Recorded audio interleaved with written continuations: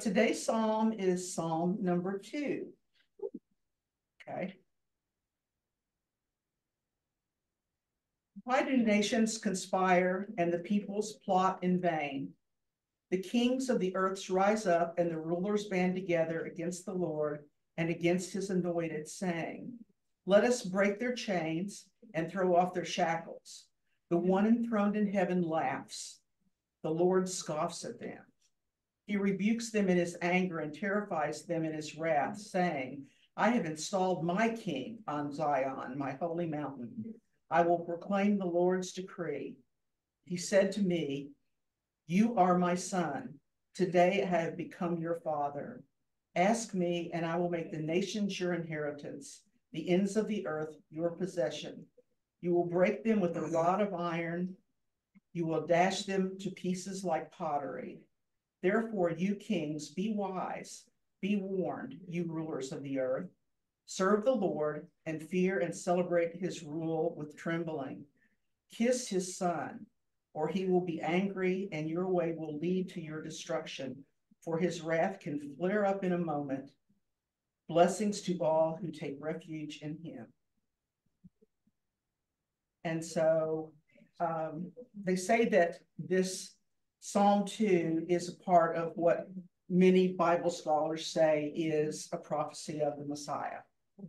And can you hear that in there, all over that, passage? But that the Messiah would be opposed and in vain by the rulers. Sorry, you can't hear it. He didn't hear it. He can't hear it. I heard, but but it's all the last 11 and 12 verses are the reason why I don't like the Old Testament. Yeah, you don't like trembling and I don't. The God of love and if I'm going to focus on trying to study, I like the New Testament because that just says it all in one sentence. Yeah. In Psalm number 2 is, they say it's credited to David. And do you know why it's credited to David? It doesn't say David, but a lot of the Psalms are credited to David. But in Acts 4:25, it says, you spoke by the Holy Spirit through the mouth of your servant, our father David. Why do the nations rage and the people plot in vain? The kings of the earth rise up and the rulers band together against the Lord and against his anointed one. So they actually, in Acts, they are attributing it to David.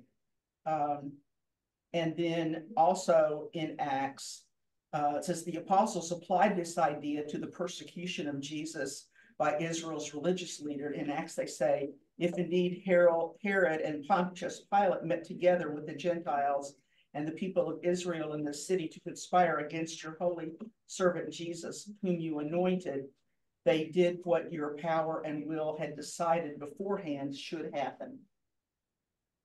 So it's, even in the New Testament, God's deciding that this is happening. Yeah. So, any other thoughts? I like it when, it shows God laughing, at these kings and what they're doing. Ha ha ha, who do you think you are? Kind of a thing. And it's also known as a royal psalm. It says it's Psalm 2 in some way is quoted at least 7 or 8 times in the New Testament. So the New Testament writers really like to go back and refer to this psalm in relation to Christ, primarily in Acts, but also in Hebrews and in Revelation is where it's quoted. And it's part of this royal psalm includes references to the eventual rule of earth by the Messiah. So, any other thoughts?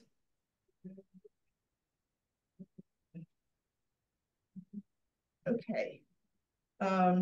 In the Kathy did a really great summary last week of this new section that we're in now, chapters 56 through 66, which brings us to the end of Isaiah. Okay, And we will be finishing in the next 3 or 4 weeks. And next Ezekiel, no. Jeremiah, no. Right. I don't think we have any more language. New Testament next time around. Yeah, well, think about that, what you would like to study, next year. And we've studied all of the books of the New Testament, but we can always start over because there are a lot of people, Mhm. How about astrology? Astrology. Study astrology on this. And don't forget that sometimes we will spend a year studying a book that's not in the Bible, but that's about the Bible. So, it doesn't have to be just a book of the Bible. If you've got something else you'd be interested in, let us know about that too. Yeah, I think a number of people have expressed to me that they really like to study the Bible. Yeah. So but that doesn't mean that you're not studying the Bible if you're studying a book about the Bible. But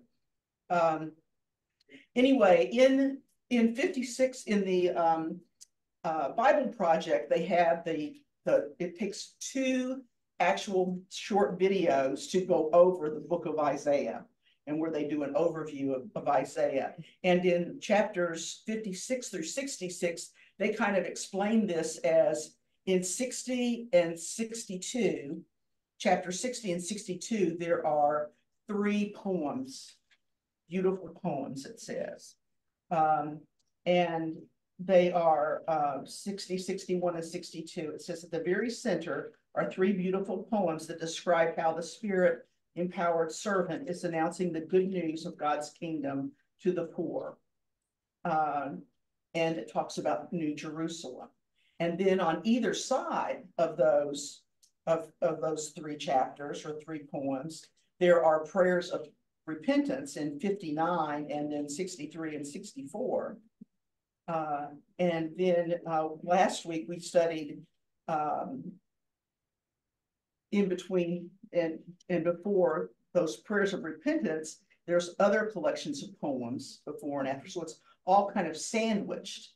A collection of poems, then a prayer of repentance, the 3 poems in the center that we'll be studying, then another prayer of repentance, then more collection of poems, and then there's it's all wrapped in a framework in the beginning and the end. So Kathy went over last week. She finished with the first collection of more poems, chapters 56, 57, 58. Okay, and that we are now in chapter 59, which is one of the first prayer of repentance, is what they call. And that's, at least that's how the Bible Project summarizes those. And there's a in the overview video, it has a particular illustration of how that is all kind of wrapped, or that those chapters are kind of wrapped around.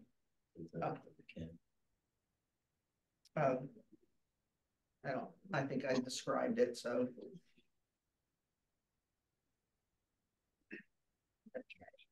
So we're going to get started with chapter 59. And it says, surrounding those poems are 2 long prayers of repentance. The servants confess Israel's sin and grieve over all the evil that they see in the world around them. And so they ask God to forgive them, and his kingdom would come here on earth as it is in heaven. So we're going to read that. Sarah, or do you want to read? Yes, ma'am, I'm ready. Okay. Can you read the whole chapter? 1 through 21? I can do that. Okay, let's go. And just for your information, I'm reading from the Contemporary English Version today. Okay. We should have said that. The Lord has not lost. Since we're contemporary English, we should understand it. That's right. I would hope so. The Lord hasn't lost his powerful strength. He can still hear and answer prayers. Your sins are the roadblock between you and your God. That's why he doesn't answer your prayers or let you see his face. Your talk is filled with lies and plans for violence. Every finger on your hands is covered with blood. You falsely accuse others and tell lies in court. Sin and trouble are the names of your children. You eat the deadly eggs of poisonous snakes, and more snakes crawl out from the eggs left to hatch. You weave spider webs, but you can't make clothes with those webs or hide behind them. You're sinful and brutal. You hurry off to do wrong or murder innocent victims. All you think about is sin. You leave ruin and destruction wherever you go. You don't know how to live in peace or to be fair with others. The roads you make are crooked. Your followers cannot find peace. No one has come to defend us or bring about justice. We hoped for a day of sunshine, but all we found was a dark, gloomy night.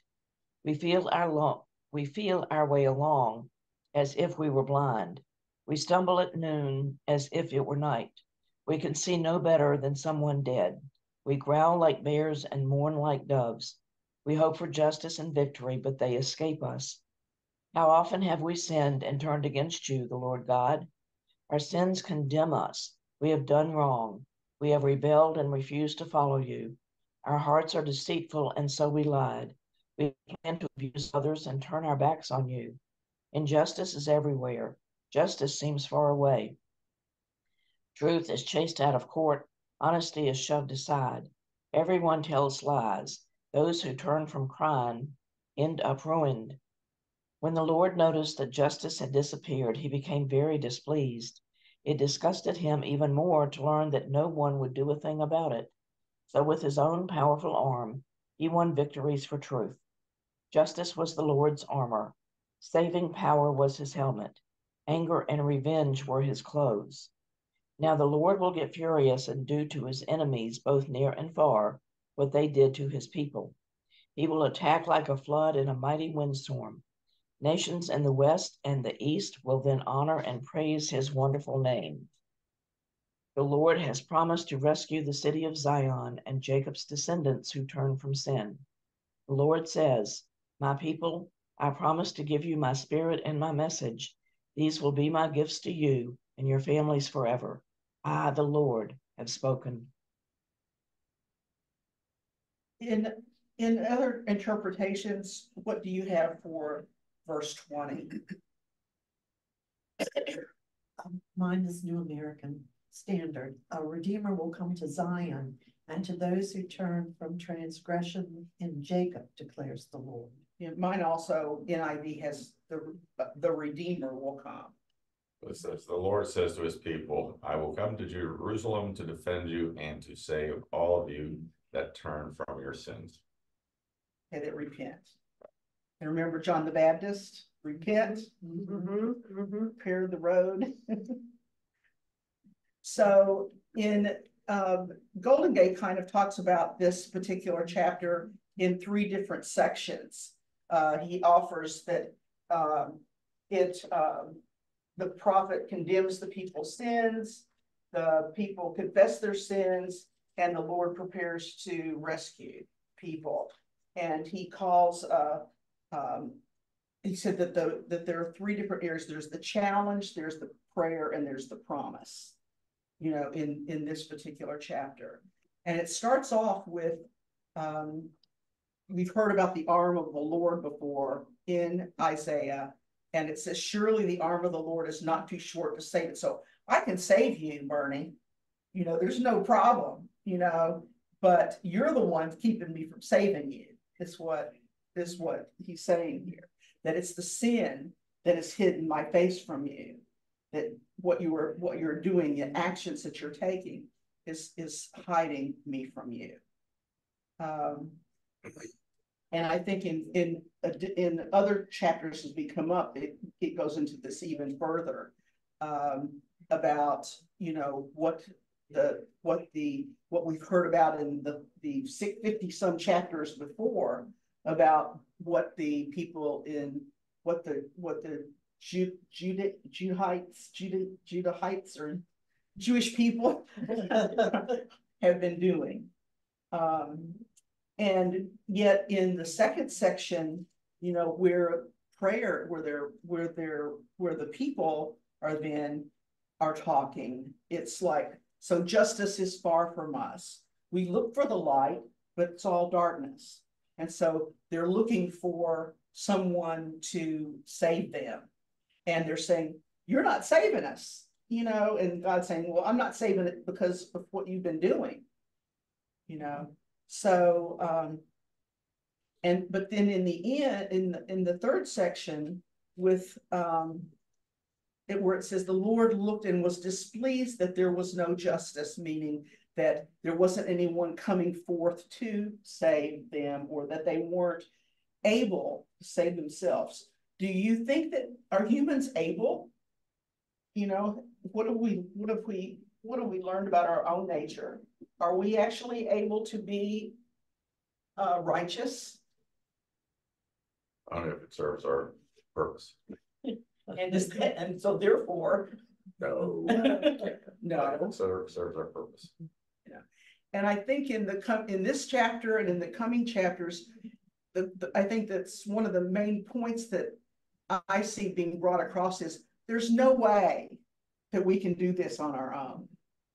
You know, that God has to step in, and God steps in, you know, for us as Christians through Jesus Christ, you know, to save us, to give us a way of being close to God, and to give us a way toward righteousness. It says, the Redeemer will come to Zion.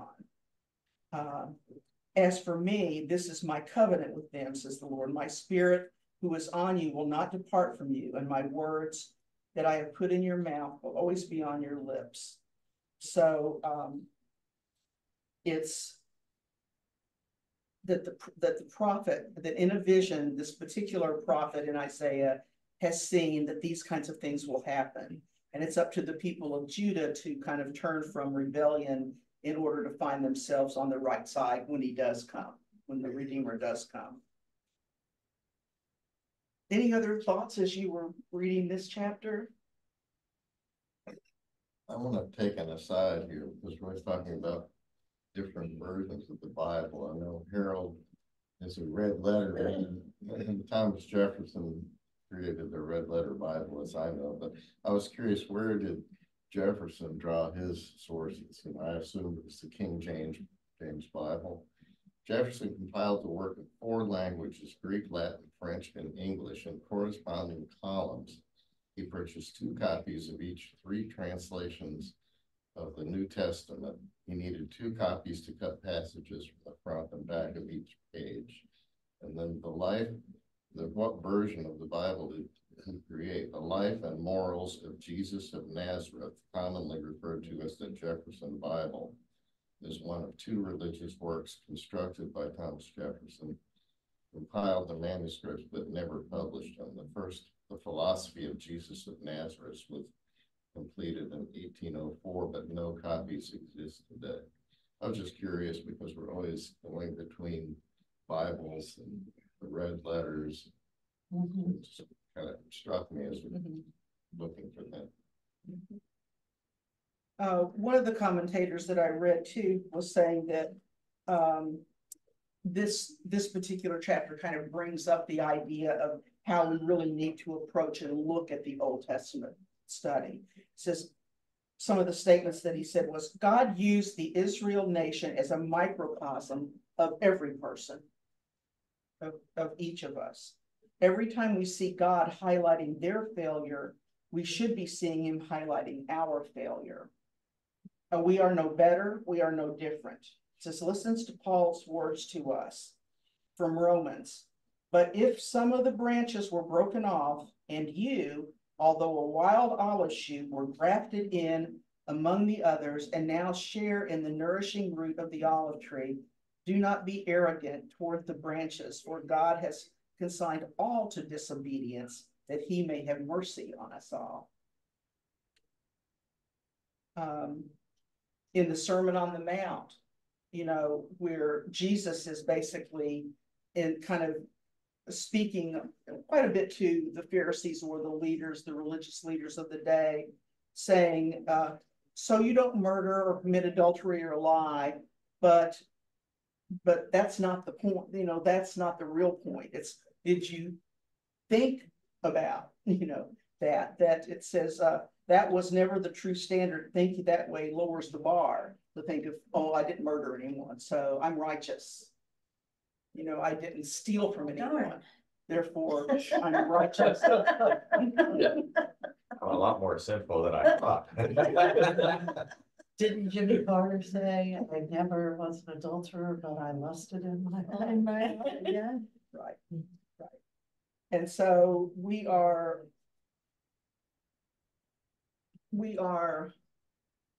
what would you say? Hopeless, but hopeful. You know, that Christ, you know, brings the good news, you know, for us. Any other thoughts about? It's interesting how this idea of if you do enough good, that God's gonna take you into heaven, that it's about what we do to do enough good. Because my sister periodically has these dreams and she'll tell us about it and she'll go. So anyway, I dreamed I died and I was at heaven's door and God says to me, well, what did you do that should let us let you in? And she always answers, well, Angie and Berkeley are my brother and sister. They did more than enough.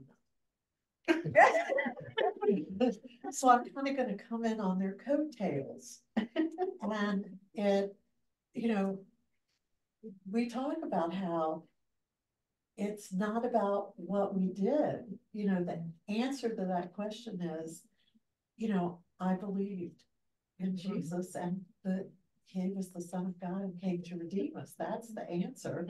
I didn't do anything that's gonna merit me this grace that you give me. But she's always looking for an answer to that because she's very well aware that she doesn't do things for people. Yeah. You know, like her goal has always, like I asked her once because she gave her child to me to raise, and I asked her once, how much money is enough money for you? And she goes, not till I have all the money in the world. And when I said, has it made you happy? And her response always is, I've been unhappy in some beautiful places. Interesting. Yeah, and so Wow, it's just interesting. Yeah, it's an interesting philosophy, very foreign. And we were brought up in the same household. You know? Yeah. Wow. You know, Well, part of our problem is that, you know, there is no such thing as a free lunch. And so we understand there's no such thing as a free lunch. God's gift to us is a free lunch and then a banquet on top of it. Mm-hmm. And that's why we have summary. Trouble accepting. Yeah. But we have to go up for the banquet. Yes. And there's that story in the New Testament where, you know, the king or the wealthy man invites all these guests to an elaborate wedding feast, and many of them don't come. And then he opens up the feast to the poor and the lowly. Yeah. And the Jewish people weren't coming, and so he opens it up to the Gentiles. Yeah. It says we were helplessly separated because of our sin. Not only could we not remedy our sin, we couldn't change our nature. If God had forgiven us and left us to our own, we would still be the same people. Okay. Therefore, when he saw that there was no man to intercede, his own arm brought salvation. He put on his armor and went like a warrior. He crushed the enemy. He redeemed. Okay, so it was through God and Christ. And it says in Revelation, when John wept because no one was found who could open the scroll, the angel said, weep no more. Behold, the Lion of the tribe of Judah, the Root of David, has conquered, and I saw a lamb standing as though it had been slain. God was appalled, went out like a mighty warrior, and became the Lamb of God who took away the sins of the world. And I know that that's a big question about sin versus what was Christ's role in coming and bringing the good news. Okay, the next chapter goes into one of the first poems, and that's chapter 60. Let me find.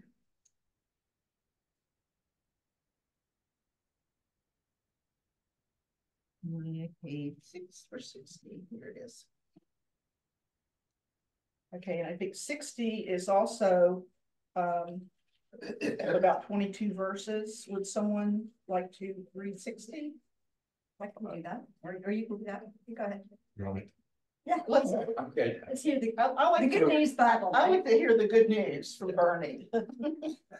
This chapter is titled "The Future Glory of Jerusalem." Arise, Jerusalem, and shine like the sun. The glory of the Lord is shining on you. Other nations will be covered by darkness, but on you the light of the Lord will shine. The brightness of his presence will be with you. Nations will be drawn to your light, and kings to the dawning of your new day. Look around you and see what is happening. Your people are gathering to come home. Your sons will come from far away. Your daughters will be carried like children. You will see this and be filled with joy. You will tremble with excitement. The wealth of the nations will be brought to you, and from across the sea, their riches will come. Great caravans of camels will come from Midian and Ephah. They will come from Sheba, bringing gold and incense. People will tell the good news of what the Lord has done. All the sheep of Kedar and Nebaioth will be brought to you as sacrifices and offered on the altar to please the Lord. The Lord will make this temple more glorious than ever. What are these ships that skim along like clouds, like doves returning home? They are ships coming from distant lands, bringing God's people home. They bring with them silver and gold to honor the name of the Lord, the holy God of Israel, who has made all nations honor his people. The Lord says to Jerusalem, foreigners will rebuild your walls, and their kings will serve you. In my anger, I punished you, but now I will show you my favor and mercy. Day and night your gates will be open, so that the kings of the nations may bring you their wealth. But nations that do not serve you will be completely destroyed. The wood of the pine, the juniper, and the cypress, the finest wood from the forests of Lebanon, will be brought to rebuild you, Jerusalem, to make my temple beautiful, to make my city glorious. The descendants of those who oppressed you will come and bow low to show you their respect. All who once despised you will worship at your feet. They will call you the city of the Lord, Zion, the city of Israel's holy God. You will no longer be forsaken and hated, no longer a city deserted or desolate. I will make you great and beautiful, a place of joy forever and ever. Nations and kings who care for you as a mother nurses her child. You will know that I, the Lord, have saved you, that the mighty God of Israel sets you free. I will bring you gold instead of bronze, silver and bronze instead of iron, and wood, iron instead of stone. Your rulers will no longer oppress you. I will make them rule with justice and peace. The sounds of violence will be heard no more. Destruction will not shatter your country again. I will protect and defend you like a wall. You will praise me because I have saved you. No longer will the sun be your light by day, or the moon be your light by night. I, the Lord, will be your eternal light. The light of my glory will shine on you. Your days of grief will come to an end. I, the Lord, will be your eternal light, more lasting than the sun and the moon. Your people will all do what is right, and will possess the land forever. I planted them, I made them to reveal my greatness to all. Even your smallest and humblest family will become as great as a powerful nation. When the right time comes, I will make this happen quickly. I am the Lord. I am the Lord, in its time. I will do this swiftly. How swift is swiftly? Ooh, thank you. Thank you. That was Like my dad would say, in a while. in a while. Yeah. Soon. Real soon. So Golden Gate kind of calls this chapter an invitation to imagination and hope. Okay, we've had Jerusalem community lived with an everyday experience that fell really short of what God's had promised them. So in chapters 56 through 59, we focused on what the community needed to do if it expected God to act. In 60 through 62, these poems, it's on what God promises to do. Okay, and Jerusalem is still experiencing devastation. Some of the people are still in Babylon. You know, they still haven't returned, you know, to Jerusalem. So 60 starts with picturing the sun dawning over the city. Okay. That people can finally awake with sun on their faces, and that vast resources are going to be coming along with the people to worship God in Jerusalem. Golden Gate is a little bit of a story about Christopher Columbus. And he says, Christopher Columbus quoted Isaiah 60 in connection with his voyage to the Americas and explained to the King and Queen of Spain that his aim was to bring the resources and countries across the seas for Jerusalem's restoration. His journey was a fulfillment of what Isaiah had promised.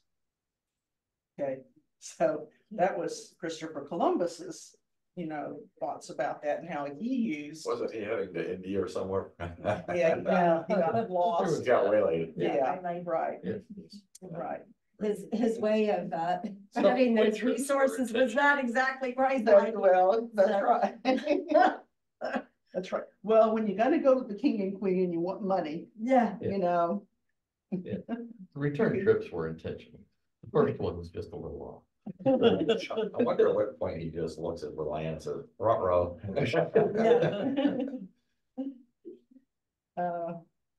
Says the chapter's imagery makes it clear that it's not giving a literal picture of political and economic events to transpire in Jerusalem in the decades that will follow or in the days to come in years later.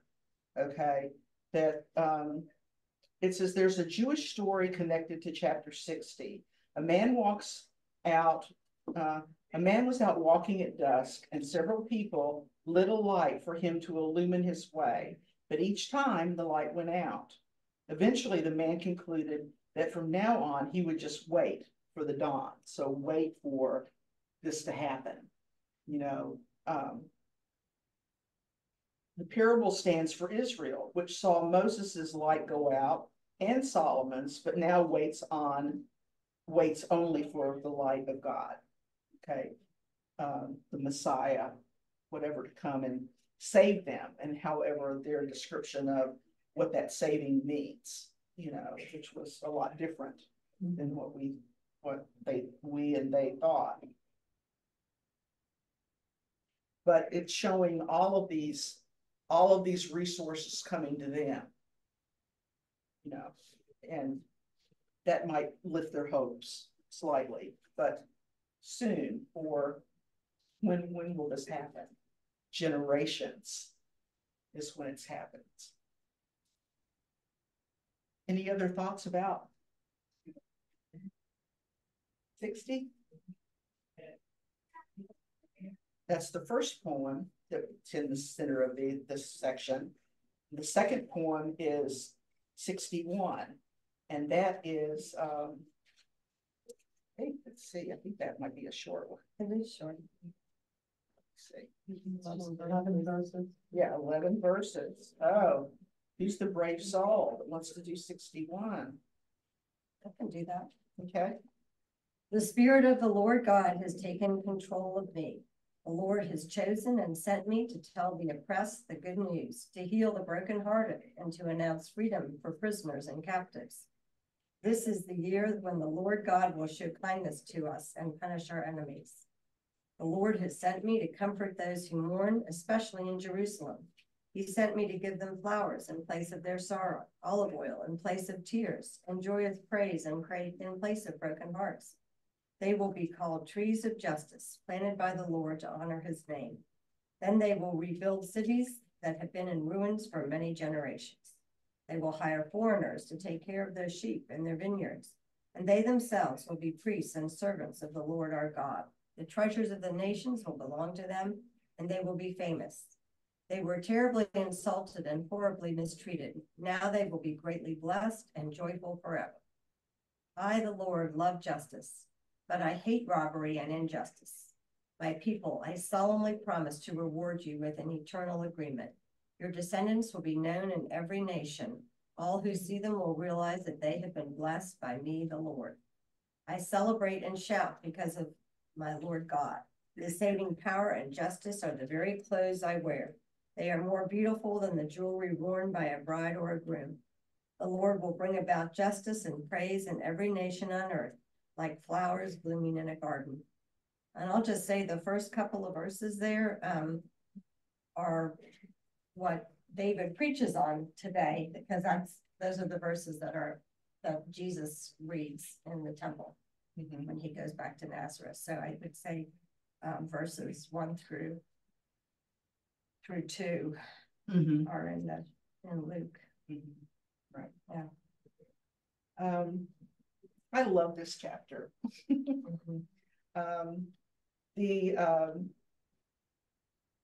In the Bible Project, it gives there is a video that overviews just this chapter.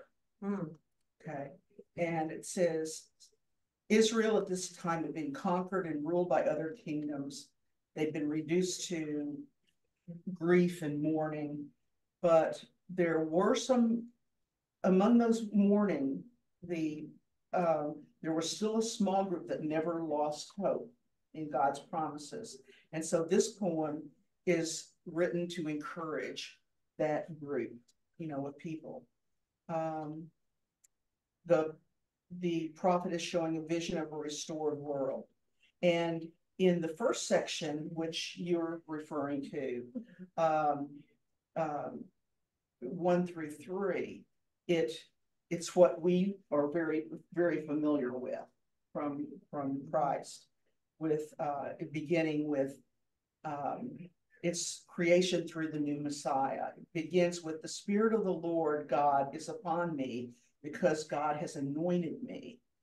And when you hear the word anointed in Hebrew, it's mashish, which is the word for Messiah, anointed. And then they go through 7 acts of this new creation. Okay. It is the Messiah goes through God. It says that through God's Spirit, he's going to bring 7 acts of new creation: to bring good news to the poor, to bind up the brokenhearted, to proclaim freedom for the captives, to release from darkness the prisoners, and another interpretation would be the blind, to comfort all who mourn, to bestow on them the crown of beauty instead of ashes. And, so there are 2 acts just kind of describing giving them new clothing. Okay, they're going to have a new tiara, a new headdress, they're going to have new clothes, and they're going to have oil for anointing them, just like the oil is used to anoint the Messiah. So he's kind of duplicating himself for for these lowly, these people that he's coming to preach the good news to. One of the things you said was the blind, and I just wondered if that was literally blind people or just people who can't see. Well, it's always parables. Yeah. Right. Could be both. Yeah. And then right in the middle of these acts of creation, he talks about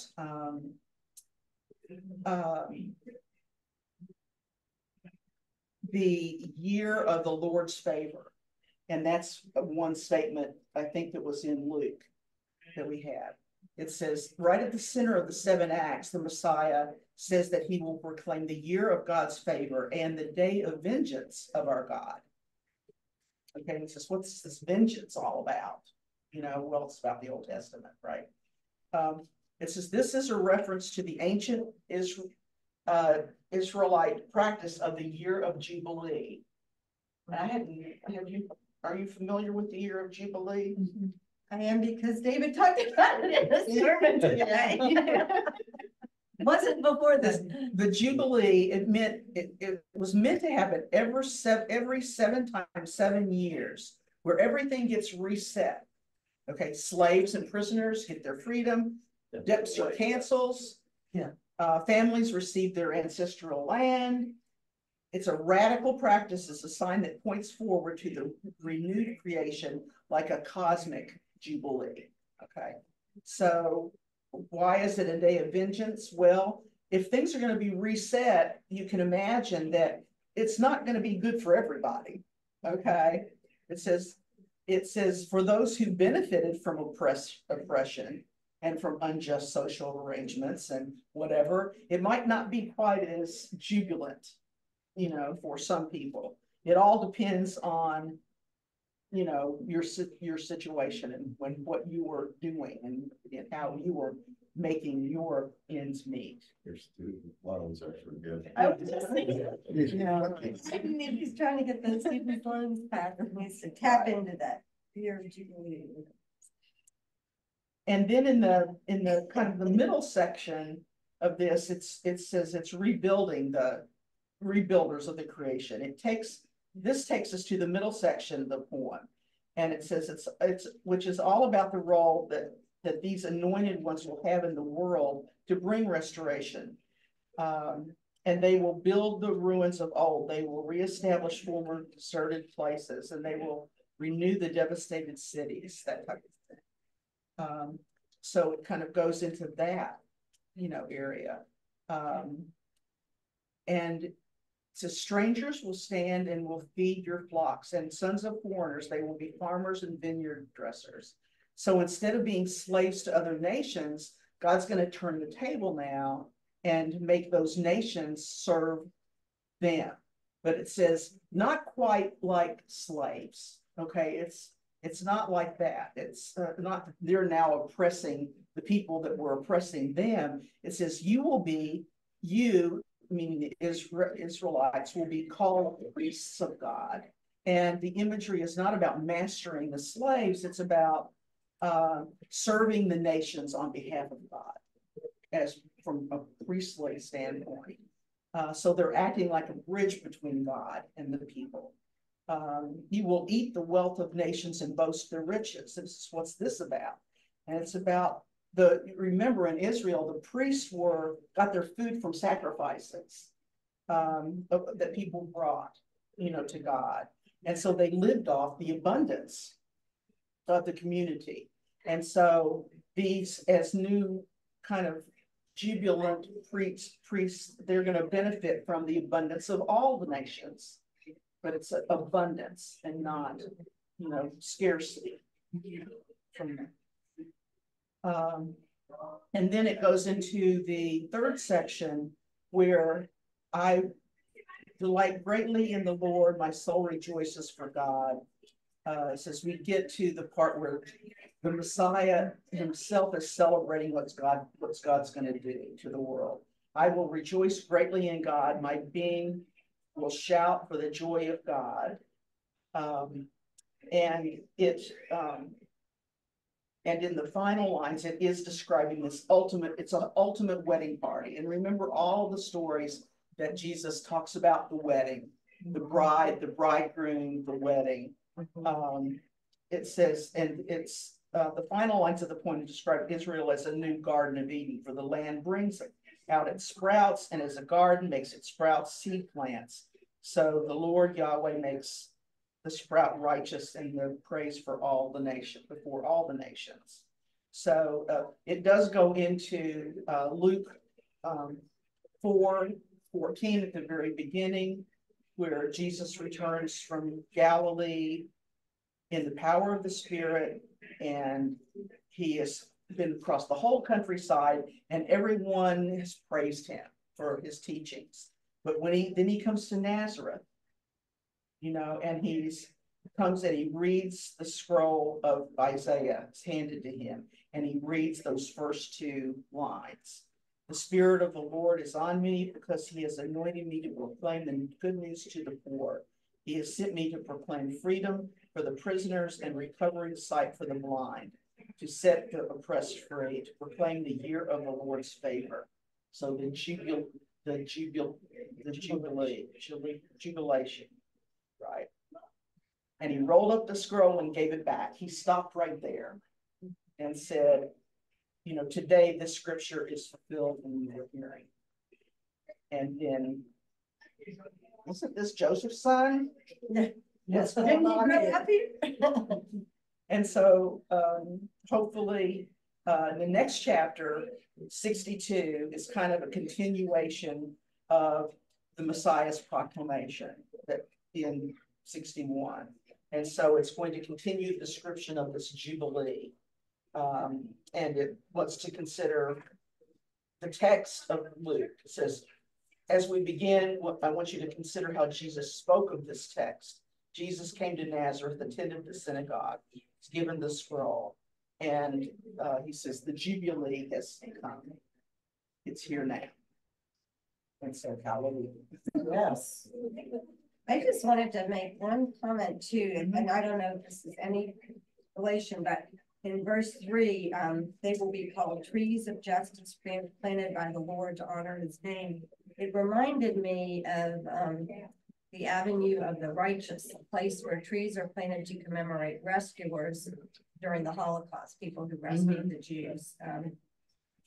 Well, that was, what verse was that? That was verse 3, where it talks about says, the trees of justice. Yeah, and I think that it says, and they will be called oaks of righteousness, the planting of God for a display of beauty. In my version, oaks of justice. Yeah.